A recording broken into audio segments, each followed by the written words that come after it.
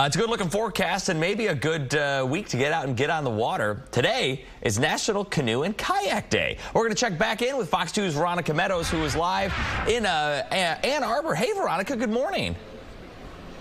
Hey, good morning to you guys as well. We are at Delhi Metro Park in Ann Arbor going over everything you need to know for National Canoeing and Kayaking Day. Before we get out on the water, Wendy Palms, there are some very important basics and safety tips we need to go over, starting with a life jacket. Yes, good morning, Veronica. Well, yes, one of the most important things that you should do when you get in a kayak or canoe on the Huron River is to put a life jacket on. We always encourage people to wear a well-fitting life preserver. And so today we're going to Yes, make sure mine's make sure mine is well fitting, because I think everybody knows that you need to wear a life jacket, but knowing how tight it needs to be and what exactly counts as well fitted, people may need a refresher at times. So how tight is appropriate? Yeah, so you want it to be snug. Yep, that's pretty good, Veronica. You don't want to slide out of it if you fall out of your kayak and, you're in the water. So, right, and also make sure that you're wearing that life jacket. You're not sitting on it, because if you go over, then it's gone. Absolutely. So you want to be able to still kind of move, obviously still want to be able to breathe, but it should be pretty snug and well-fitting at the same time. Yep. Okay, yep. Very cool. You have some other safety tips and some other little accessories that are good to go out on the water. What do you got for us? Yeah, well, the biggest question that we get at the Huron River Watershed Council about the river and paddling is how safe is this river? And I will say that pretty much the entire 104 miles of the Huron River is very gentle. It's very easy. So even beginners can paddle this river very easily. There are a couple little river features.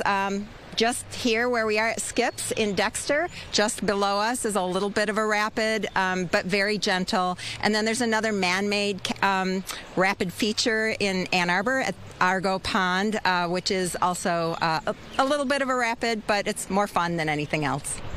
All good things to know. And you also are going to be showing us some of the things that you need to know when you get in a kayak, how it should be fitted to you, that kind of thing. So kind of show us what it should look like when you get into the kayak. Yeah, so when you get into a kayak, you want to make sure that the pedals fit your feet so that you can actually have pressure on your feet with the pedals.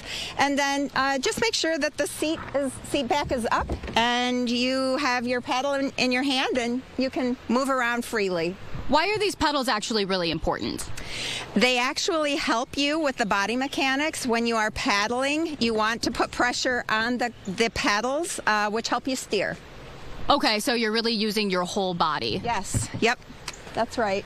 All right, Brett handed us the paddle and everything so we can show folks really how it would look. So kind of give us the rundown. So if you take a stroke, you're gonna push with your feet while you're stroking, and that helps you remain straight or turn, whichever you wish to do. Okay, all really good things to know. So you guys, if you are going to be going out on the water, you can, again, make sure you have your well-fitting life jacket with you. You can also get a waterproof case for all of your keys or sunscreen or anything that you need. And of course, always talk to the folks who you are renting your gear from. They can really help guide you to find the experience that best suits your experience level. Stay with us. We're going out on the water in our next half hour, you guys. So lots of fun coming up this morning here in Ann Arbor. For now, we'll send it back to you.